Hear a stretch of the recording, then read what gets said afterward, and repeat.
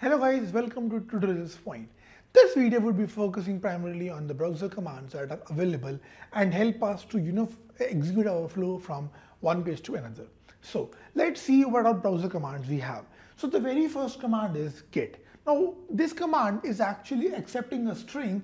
This string is nothing but the URL of the page and helps us to load the page or the URL that have been passed into our WebDriver or whatever version or whatever browser we are using.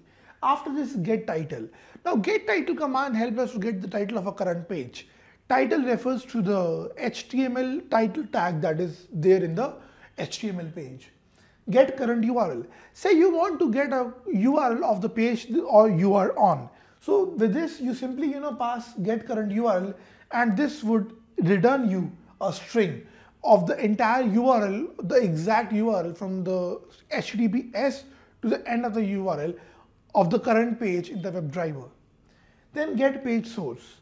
This is a function in Java, and it would simply get the entire page source or the entire HTML code of the page into your as a string parameter, and we don't need to pass anything in this function. After this close, this actually closes the current window of the WebDriver. Now, say I am done with my execution and I want to close it, or I don't want any further execution, I pass the quit. This closes all the windows. Say I'm having 5 windows open on WebDriver, then quit would close everything and would return nothing, but the execution would be ended for the WebDriver. So this was all about the WebDriver. We will be covering it in a practical session after we have covered how do I actually get started with the WebDriver. So guys, now welcome back again. Now, like as we have already discussed about the web element commands, and we have seen some common commands like clear, the working of send keys, the click and the submit. Now in this particular session, the practical one, we would be seeing how actually we can work on these commands one by one, right? So without wasting much of our time, now let's quickly open up our Eclipse and get started with running up our projects and creating a project wherein we would be actually having the web element commands set up and running. So for this, what I request you to kindly is to create a project named as web elements command demo, right? Now in this one, under the src folder, just click on new and click on package. Create a new package, say web dot element dot command dot demo. The package is just to create that, yes, to inform that what all files will be there into this particular package. A package is basically a placeholder for all the Java classes, where you try and keep the similar functionality or similar working Java classes into one place, right? So here I name my file or my class as web element command demo. I also want the main function to be present, so I write public static void main and I click on finish. So here's this what I've got. I've got a class created named as web element command demo, and in this particular class I'm having a package under which the class is placed, or the Java file is placed. This is my class name, and this is a method from where the execution should get started, right? So now what I'll do is, the very first step or the very basic step is actually setting up of our property, right? So I set up the property. The property is named as WebDriver dot geeku dot driver, and here I type in geeku. Here I end this one. Now, like, we need to find a URL where wherein we would be performing the testing. So what I'll do is I'll open up my Firefox. So my Firefox has been opened up. Now, for your reference, let me show you a page where you can actually test, or you can practice the testing, right? So search here Selenium. Now here, if you can look under the Selenium useful resources, you can find Selenium automation practice, right?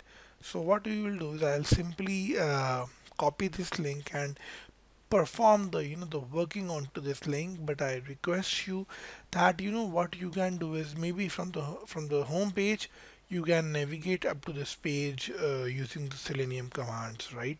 So here my next step is to create a web driver. I create a web driver, I name it as driver equal to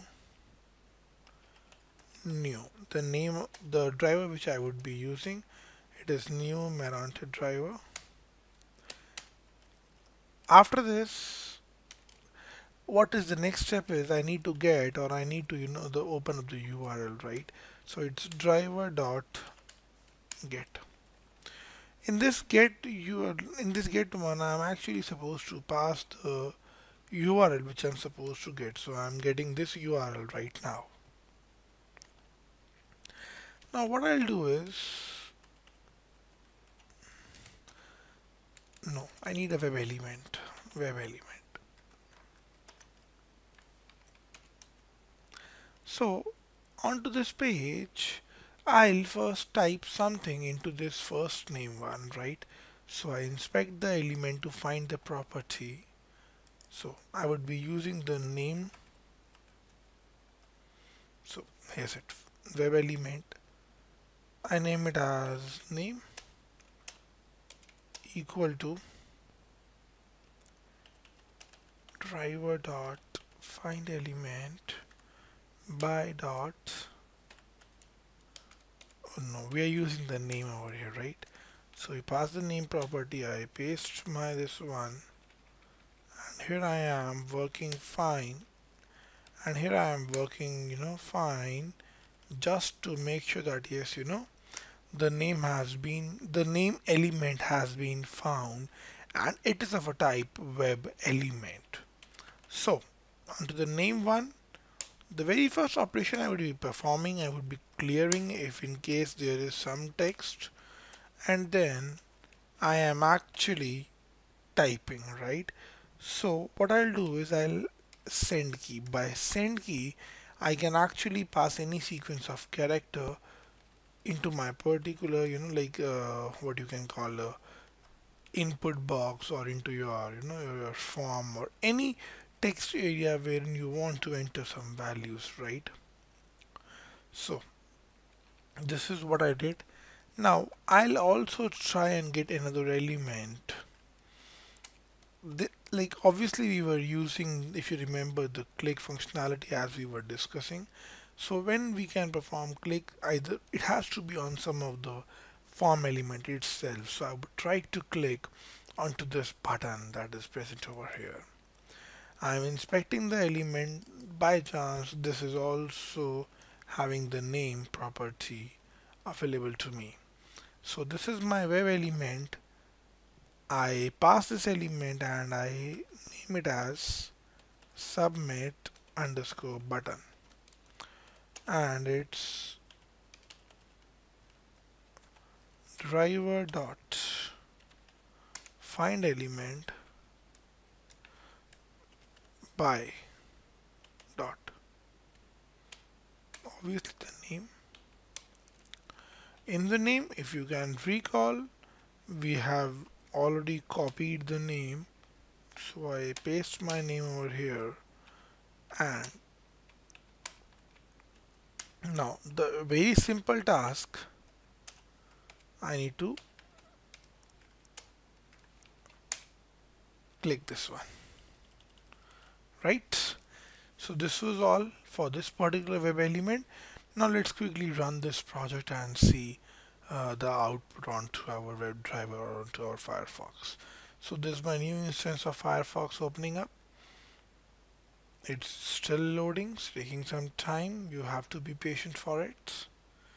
Once the page has been loaded up, like it is almost done, just so the actions were very quick. Let me first cancel this one and let me show you the working. So tutorial has been typed over here into the first name and this button was clicked.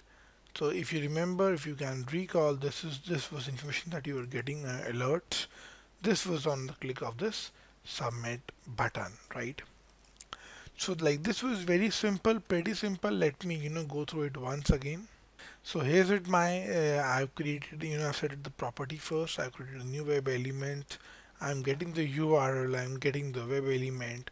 I'm typing something into the name field, getting the object, or handling the web element which has the name submit, and then I click on this element, right? So this was pretty simple. Like maybe you can practice these things a bit more. You can fill up the entire form that is displayed on the website.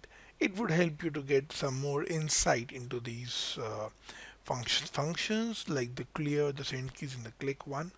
So thank you guys for tuning in.